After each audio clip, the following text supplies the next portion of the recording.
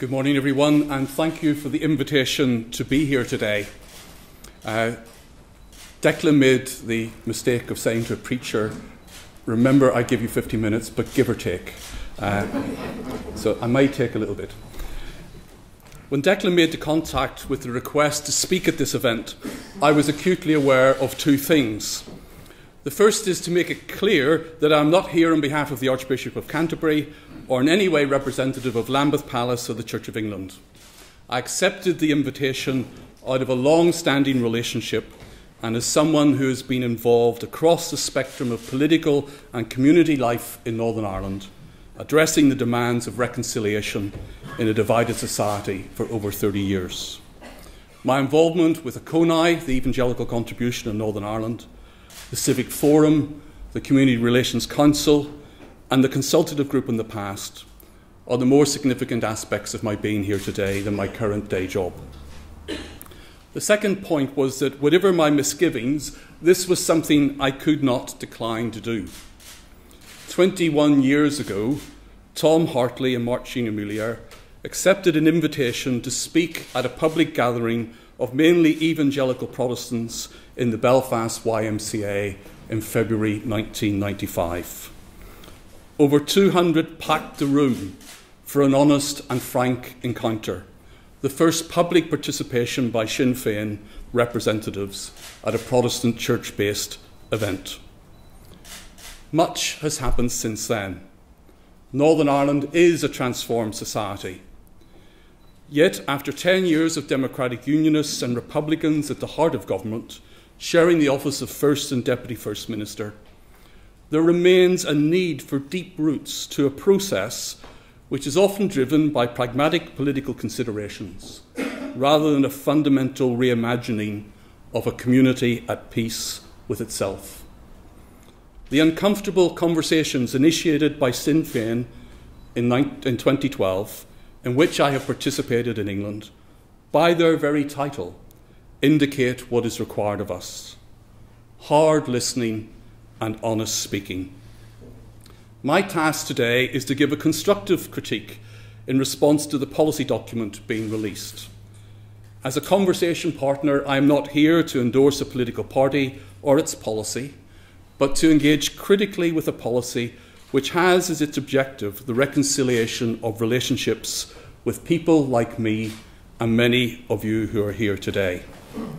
Time does not permit a detailed response, so I want to gather my brief comments around two themes: political and theological. Politics is the art of negotiating relationships. Relationships in which issues of power and identity, experienced through the narrative of historic hurts and wounds, are intrinsic to our ability to form communities based on equality and respect. There is much in this document about power, identity, and hurt. Yet there is an assumption that Declan has already referred to, that ultimately reconciliation will only be achieved through the uniting the island of Ireland into one state. Timothy Garton-Nash is critical of reconciliation in the political sphere because it presumes we are being asked to be reconciled to something, an authoritative account of the way things should be.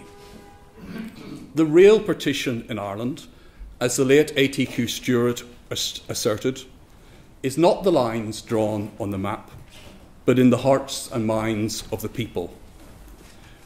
Uniting Ireland is a legitimate political goal for Republicans to hold and to advocate. However, it falls short as the ultimate test of reconciliation, which is essentially relational and not constitutional. There is much to be welcomed in tone and a commitment to working for good community relations and the healing of hurt of the last 40 years. It is clear from the document that much work has been done between the parties in agreeing the context and processes for dealing with the past.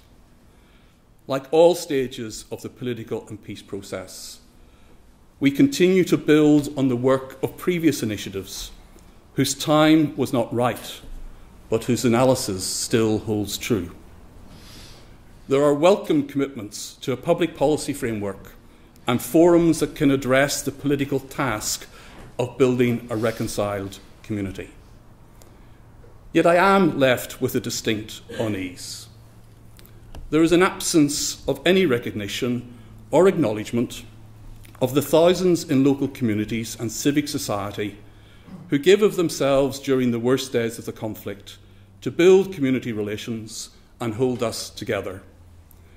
Good relations did not begin when Sinn Fein and Democratic Unionists came to share power and a programme for government together. Many laid the foundations of the bridge you were able to cross. They did so because they thought it was the right thing to do.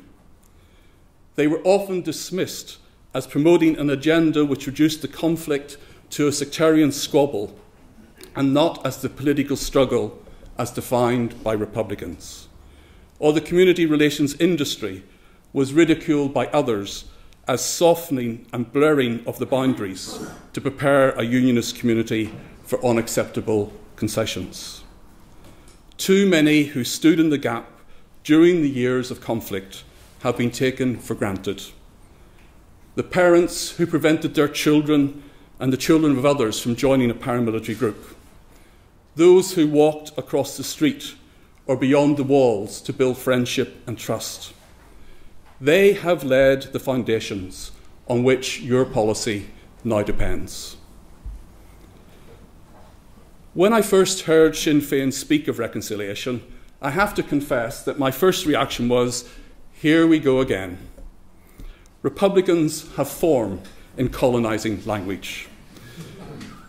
Speaking of peacemaking, peace building, and now reconciliation. Often this has alienated their political opponents, maybe at times deliberately, from such language, and made their opponents appear not interested in peace. However, in using the word reconciliation, all political leaders in different peace and political processes around the world are using a profoundly Christian and biblical word. From this context of a Christian understanding, it has appropriately transitioned and giving meaning relevant to politics and to the restoration of broken relationships after conflict and violence. This was best exemplified in the process of reconciliation in Europe after 1945, in which the work of churches and religious organisations was integral to political, cultural and economic stability, not least the work of Coventry Cathedral, where I moved in 2008 to head up their reconciliation ministry. So I want to take the liberty of liberating the word from political colonisation by saying something of what the word reconciliation demands of you from its religious roots. It is not inappropriate, considering the Christian faith informs many in this society in their civic participation, and whether we like it or not, undergirds many of the shared values we have as a community. Reconciliation demands that we deal with the hate and hostility. There is an anger that remains in our community. It derives its energy from many things, but most of all from the distinction we make between us and them. Whether in political, religious, or cultural terms, sectarianism is the original sin on which we have fueled our strife. The Polish philosopher Zygmunt Baum speaks of the history of humankind in relation to the use of the personal pronoun we. We, the people, defined in exclusive terms. Everything outside such collective identities could be summed up with the word other, those who are not us. Life in Northern Ireland is too often understood in terms of us and those-uns. Oppositional identity may be comfortable, for it is always someone else's fault, but its fruit is hate and hostility. In Christian terms, the need is for the robust, practical and political outworking of Jesus' command to love. Love for our neighbour, for the stranger, the alien, even for our former enemies. If future generations are not to inherit the hate, we need to exercise that hate and anger by moving beyond a us and those to a collective we the people that includes all who call Northern Ireland home and based on a commitment of mutual flourishing. Reconciliation also demands that we address the hurt that exists due to the cycles of violence over the centuries. In intercommunal violence, the hurt we have done to each other is always difficult to talk about, never mind find the capacity to heal the wounds. We rightly seek truth and justice, but they are harsh masters. They insist that each takes responsibility for their actions, and those culpable for choosing to inflict harm are held to account. However, they need to be tempered with mercy if reconciliation is to flourish. Without mercy, as Pope Francis has reminded us all during his Year of Mercy, a mercy expressed in forgiveness and, importantly, a willingness to be forgiven, there is, as Archbishop Desmond Tutu says, no future. And reconciliation demands that we face that future with hope. Political parties and leaders must be judged on their vision, their words and actions which speak of the flourishing of all and not just their community or electorate. Without such a commitment in which we embrace the future well-being of the other, there is little hope, and policies and words about reconciliation will be found wanting. A culture of respect means we are respectful. An equal society defends the rights of all to cultural, religious, personal and political expression. Our wee country now seeks to find its agreed and reconciled future in a radically different global context from when the Troubles began 50 years ago and even the peace process 20 years ago. We are not so much in an era of change, but a change of era. Sectarian strife within the Islamic world threatens to draw us all into a global conflict, if it has not already done so.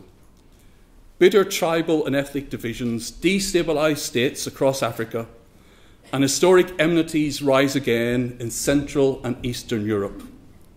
There is an uneasy edge to our world. 40 years ago, I left Belfast for the first time to work in Lahore, Pakistan, and a year that changed me and informed my commitment to working for peace in Northern Ireland. I have quite literally just come back from Lahore, visiting this weekend the congregations of 2 churches devastated by suicide bombs. What I found there was a commitment by Christian and Muslim leaders to reconciliation in the face of hate and anger, a determination to overcome hurt. In recent years, over 60,000 Pakistani civilians have died in the violence, most of them Muslims, in sectarian attacks, and 4,000 military personnel. And there is a hope that flies in the face of circumstance, that even there a better future is possible. In this year of centenary commemoration, as the lights once again flicker in our world, and in many places do go out, the process here, however flawed, is a light to which many look and from which they take heart. Let us not be found wanting. Thank you.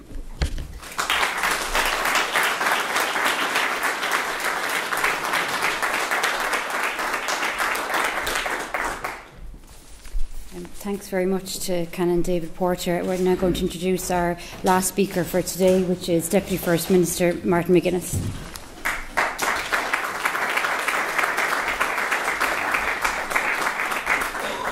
Well, Gurmagat Kathleen, August G. Galer, August Ahas, More Urim, Avain Shaw Live or Imagine.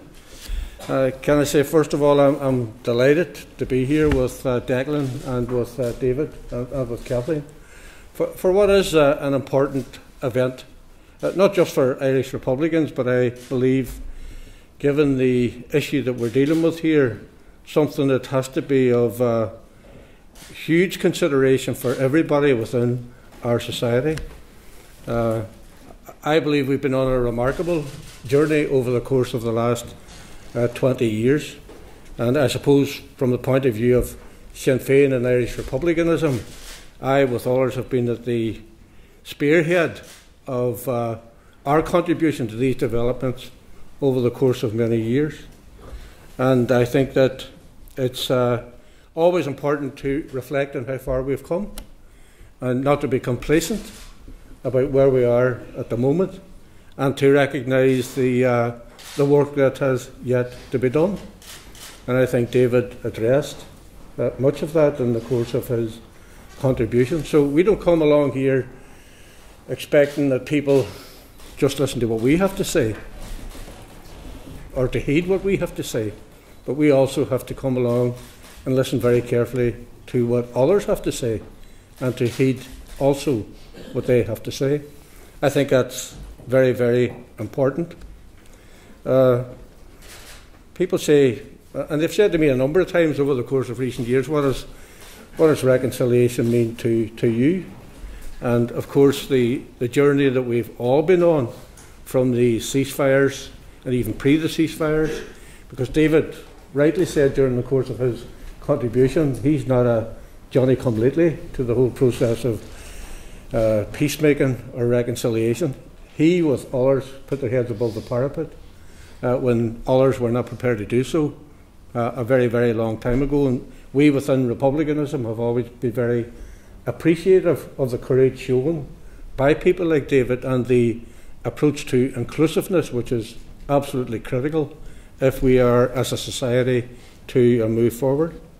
So when you look at where we've come from, and we look at even how what we have done here in this small place has actually inspired others to do similar things in their country. I mean, we had a visit 3 weeks ago from President Santos of Colombia, and the purpose in him coming here was to thank people here for the contribution that they made to the peace process in Colombia by our attendance at the talks in Havana between the FARC guerrillas and the government.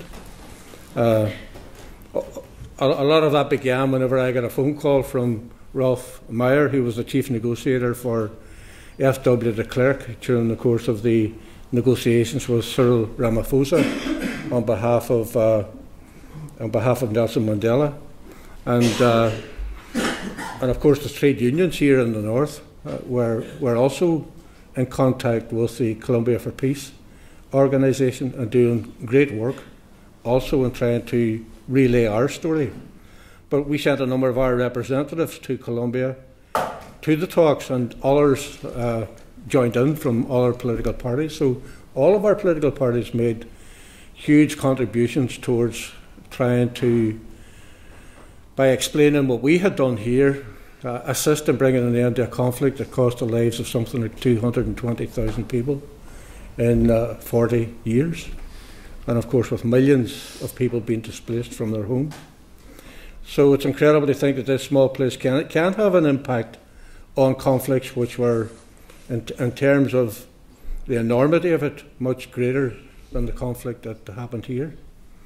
And of course people in the Basque Country have also studied our peace process, and we have seen ETA and Harry Batasuna and others also make massive contributions towards trying to resolve the conflict in the Basque Country. And of course we passionately hope that the Spanish government would recognise the importance of being courageous and moving forward into a negotiation with those who have a different opinion from them. But how is reconciliation possible? Well, I don't think there's anybody in our society was it 10 years ago that would have imagined that Ian Paisley and I could have been reconciled, given the history of the past? Yet, whenever Ian Paisley decided to lead the Democratic Unionist Party into the political institutions, not alone were we able to develop, in the year that he was in the office of First and Deputy First Minister, a positive working relationship. We actually developed a friendship that lasted until the day he died. So what does reconciliation mean in that context? Did it mean that Ian Paisley became an Irish Republican? Absolutely not. He was a very proud unionist. Did it mean I became a unionist? Absolutely not. I was and still am a very proud Irish Republican.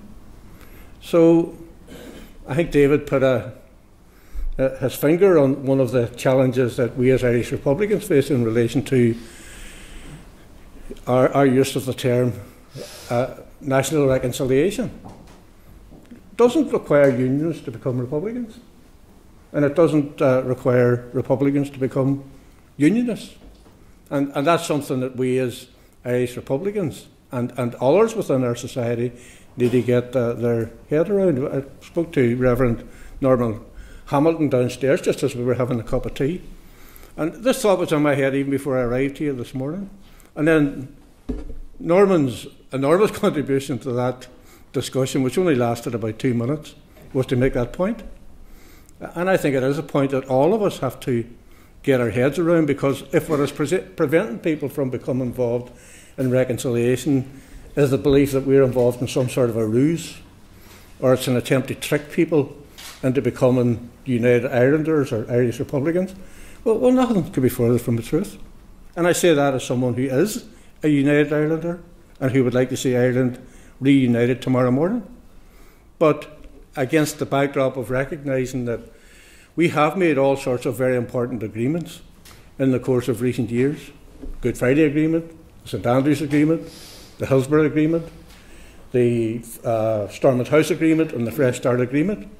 And what is absolutely critical for all of us is to be loyal to those agreements and to see all of those agreements implemented. And that doesn't just include the responsibilities of unionist leaders or Sinn Fein leaders, it also includes the responsibilities of the British government and indeed the Irish government in terms of those agreements.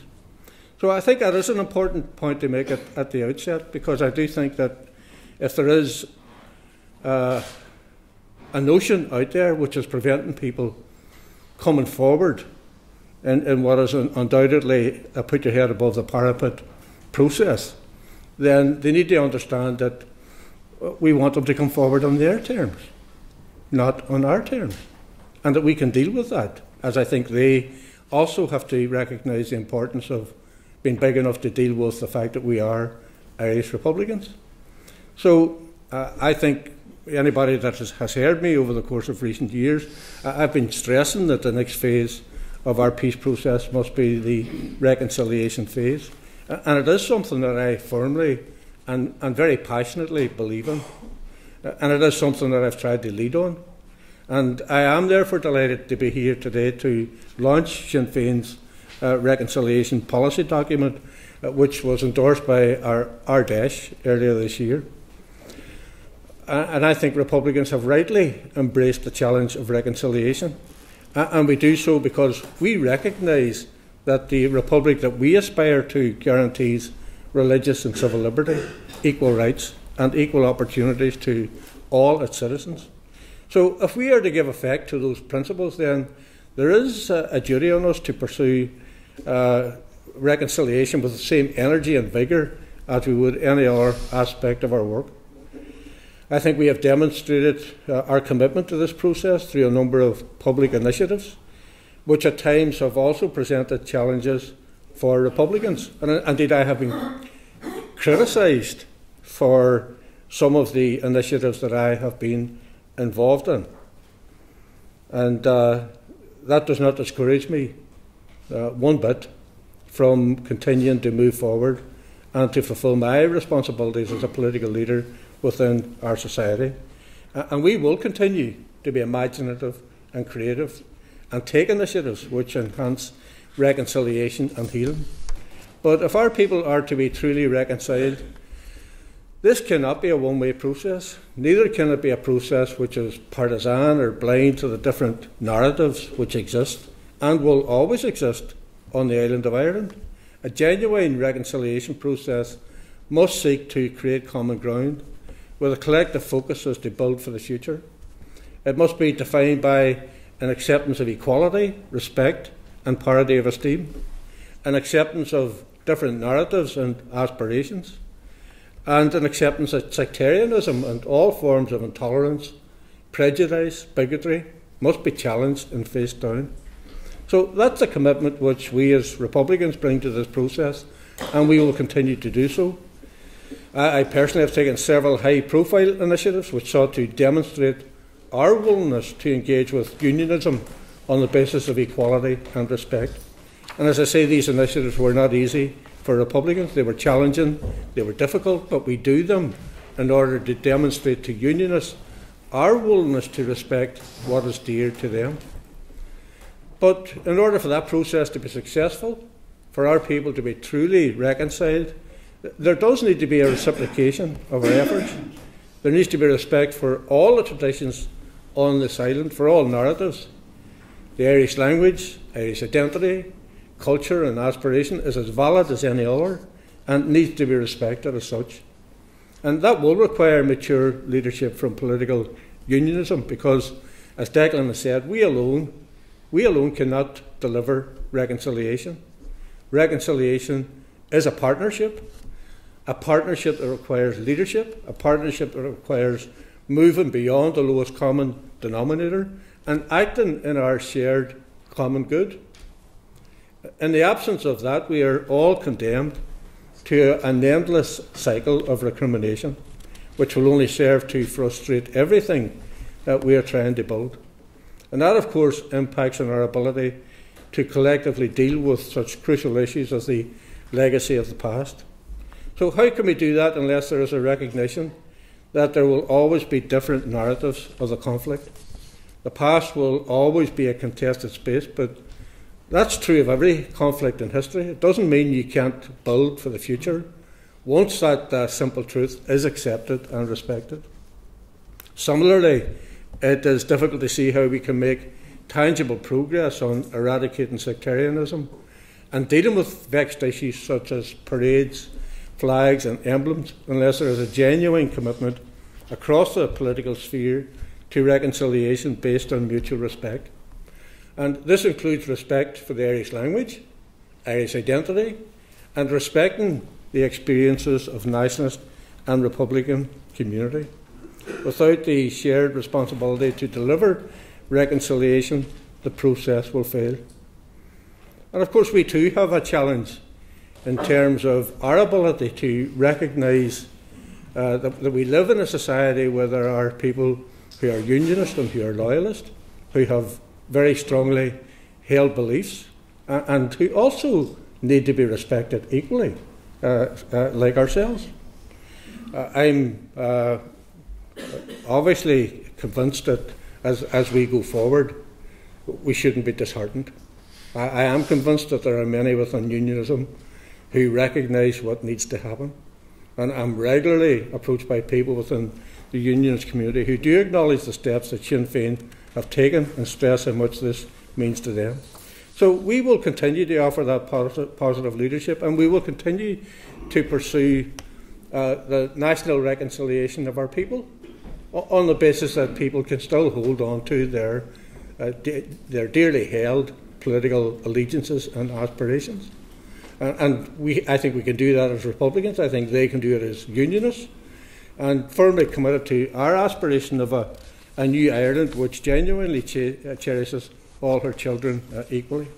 So, as I say, we've been on an incredible journey over the course of the last 20 years, and we have inspired people in other parts of the world that is in a mess at the moment when we look at what is happening in Syria, what is happening in Iraq, what is happening in Afghanistan, what is happening in places like Nigeria and other parts of Africa.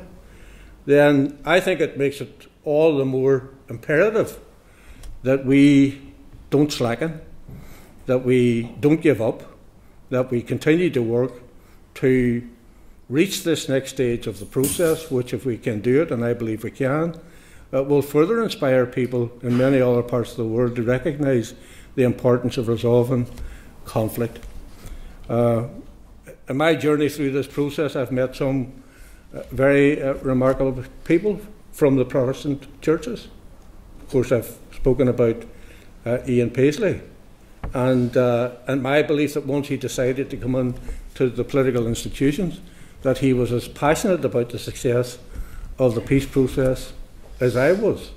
And there are countless examples of how he displayed that. I remember whenever I was part of the Sinn Fein delegation that went to England to make the case that Derry would get the accolade of City of Culture, and we were contesting against three other cities in England. And we went over and we made the submission, and then we were to go back in a few weeks' time, and the announcement was made live on the One Show, and we were all there. Our city got the accolade. I stepped off the podium. The very first phone call I got, immediately I stepped off the podium, was from Ian Paisley. And of course he had left the office at that stage, and he said, "I've just been watching you on TV." He said, "This is a great result for our young people." And he was absolutely passionate, right to the day he died, about the success of everything that we were involved in. I would go over to his house. We would sit and talk for hours on end. And I never had any doubt whatsoever about his commitment to the success of the work that we were engaged in, even though I was dealing with a different unionist leader at that time. Reverend David Latimer in my own city. I never met David until he approached me about the state of First Derry Presbyterian Church, which sits in an absolutely magnificent location on Derry Walls, but it was a dungeon.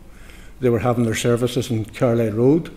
The place was falling down around them, and he asked me would I assist in the restoration of his church, and I did with others, and it is a remarkable place now, and he is a remarkable person who has also put his head above the parapet. I'm probably the only Sinn Fein leader that has spoken twice in a Presbyterian church to the congregation, and that's something that I'm very proud of, because I think that clearly shows practically what can be done as we move forward.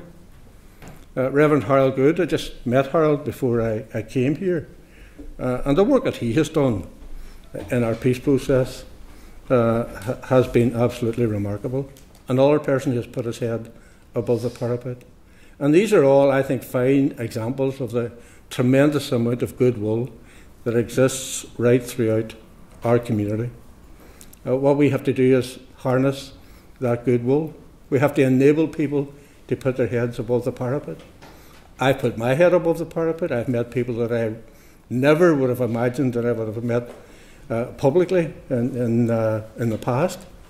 And I think in the main that has been well received. There has been criticism, and I accept the right of people to criticise, but we cannot be held back in the journey to reconciliation. We all have to continue to take, there was, I suppose, a phrase in the past where we talk about taking risks for peace, but we also have to take risks for reconciliation. And it will only happen if we are decisive, if we are committed, if we are dedicated, and if we make it possible. And I think that's the big challenge for all of us, whether we be from the Unionist community or from the Nationalist Republican community, to make it possible for each other to go together on that journey.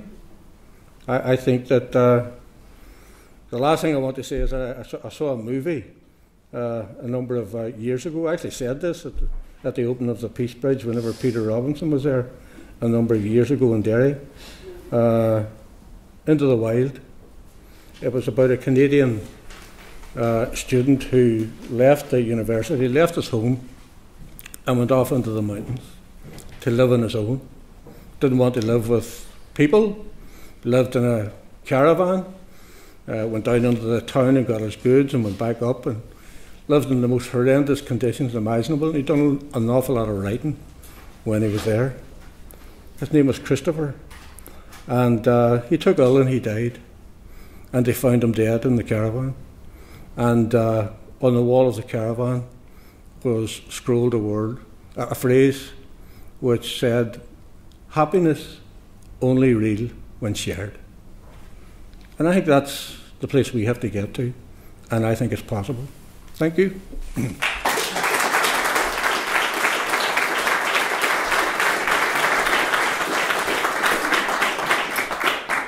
Thanks very much to Martin. Just before we conclude, I know Declan made the point earlier, but just to say that Sinn Fein will be holding further public launches similar to this one in Dublin, Westminster and Brussels, and it's our intention then to use this important document as a tool for engagement within communities in the North. So just to say a very sincere thank you to our three speakers for their contributions, and also to everyone for attending this morning. So, Gur Míle Mágaibh.